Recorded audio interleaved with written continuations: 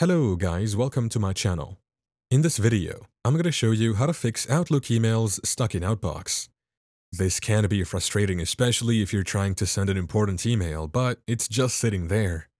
Don't worry, we'll get this sorted out in no time. First, open Outlook on your computer and head over to the Send and Receive tab at the top of the window.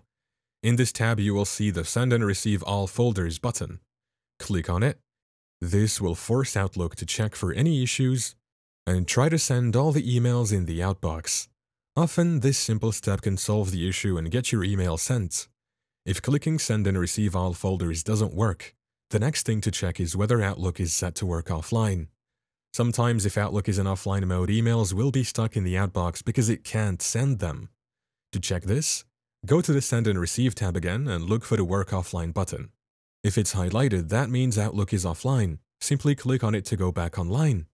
Once you're back online, click Send and Receive All Folders again to try sending the email.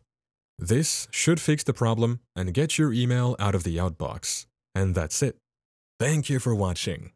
If this video was helpful, please leave a like and subscribe to my channel for more videos like this. And click on that notification bell to never miss an update.